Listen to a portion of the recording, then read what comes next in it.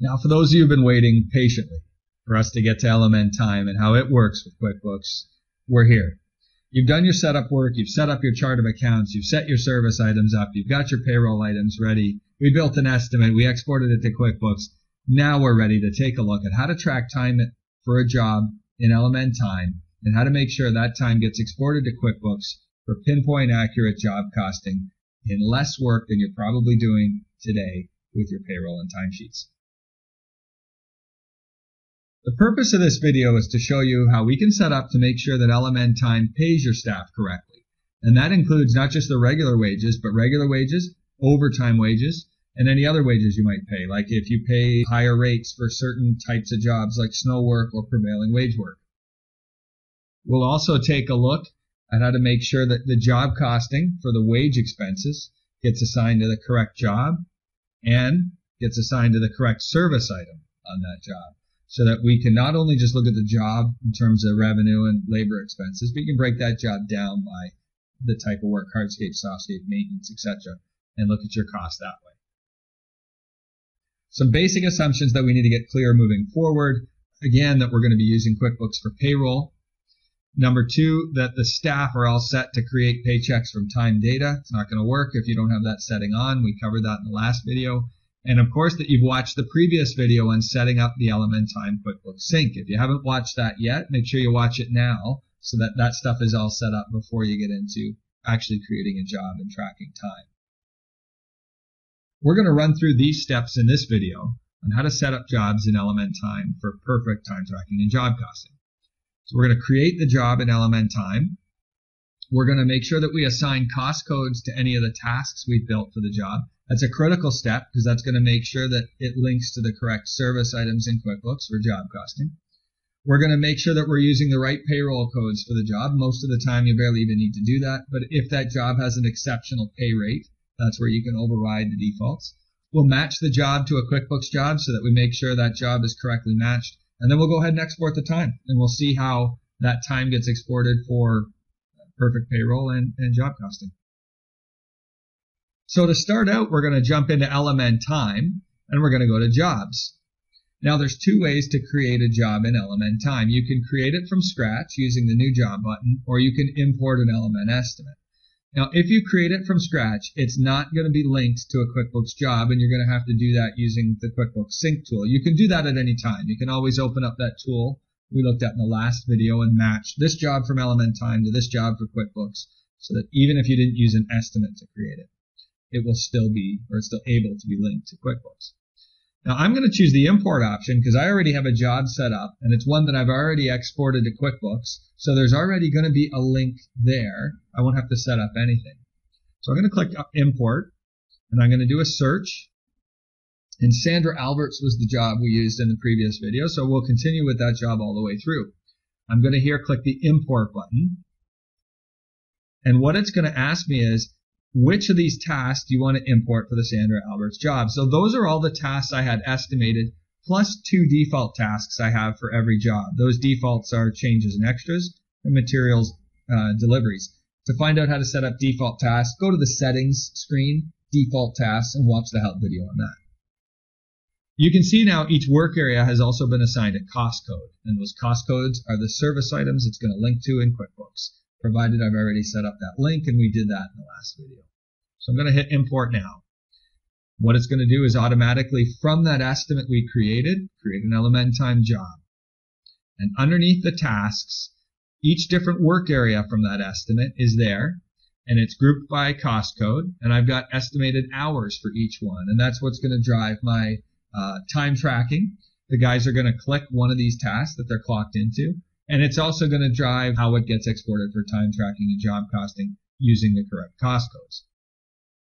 If this export looks too complicated for your guys, for example, let's say I've got the patio and the driveway, and my excavating crew is going to be doing that all at once, and it's going to be difficult for them to break out their time between one and the other, especially if front yard and backyard, maybe not so bad, but if you're working in the front yard, you've got retaining walls and a patio and a driveway, and it gets difficult to track, well, how much time did we actually spend digging out the patio versus digging out the driveway, because it's probably all done at the same time. make it simple on your guys. You always have the option to merge tasks. And I can click these two off down here and hit merge. And I can just call this front hardscaping. The cost code will be hardscaping. And the estimated hours will be the total of these two jobs.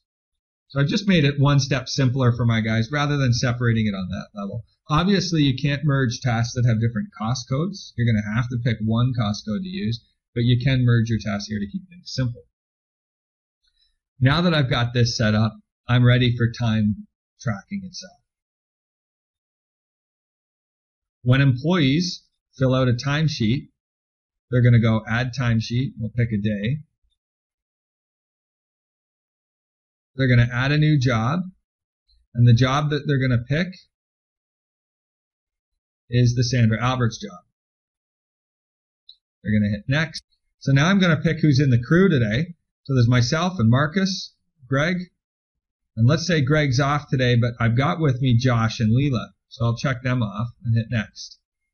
Now it's time to assign the tasks, and this is again just going to dictate that second level of job costing. We'll know these hours are going to go to this job, but if you want to know how much time you took on hardscape versus softscape versus whatever, you need tasks to do that. So here I can pick the tasks, and let's say everybody's working on the front hardscaping except for Leela. She's going to work on the garden, and Josh will be working on the landscape lighting. So there's our task set up. We'll hit next. I'm just going to backdate my time to the first thing in the morning.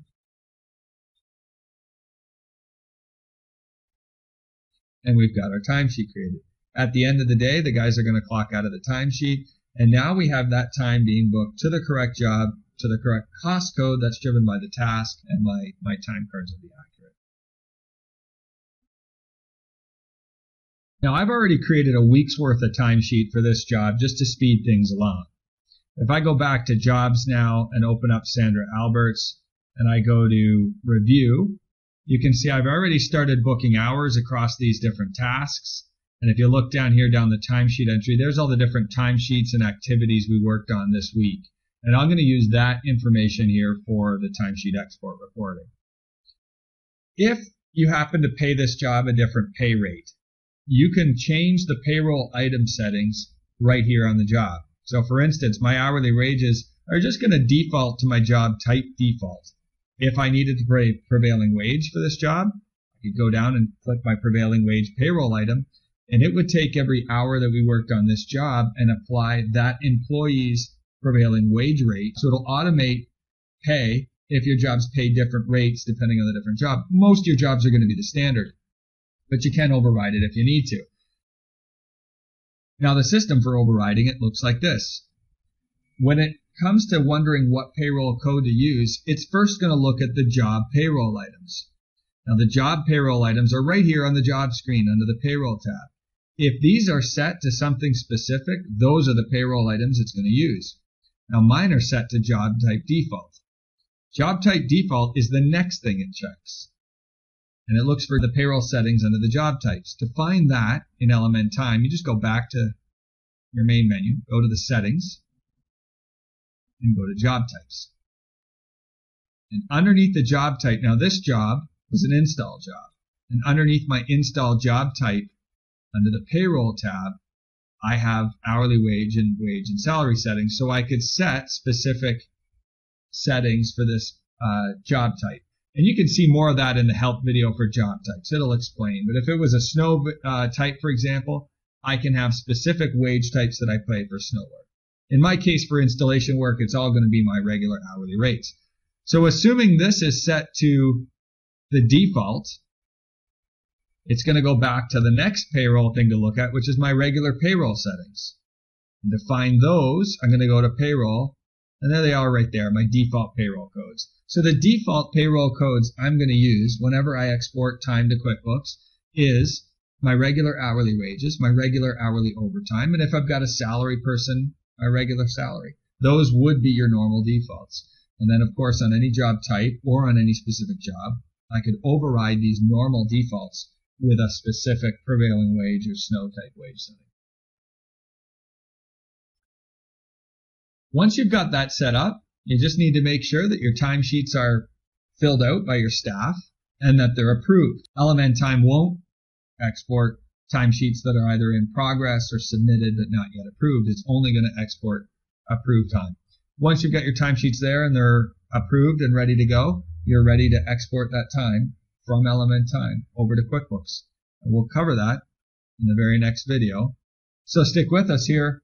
Once we're done the export of time, all our wage information is going to get job cost to the job in exactly the way you'd like to see it. LMN Time can always show us real-time estimated versus actual hours, but QuickBooks will be able to show us the actual cost of the wages compared to the revenue that we earned. Really give us good job costing information, again, without any extra work, probably less work than you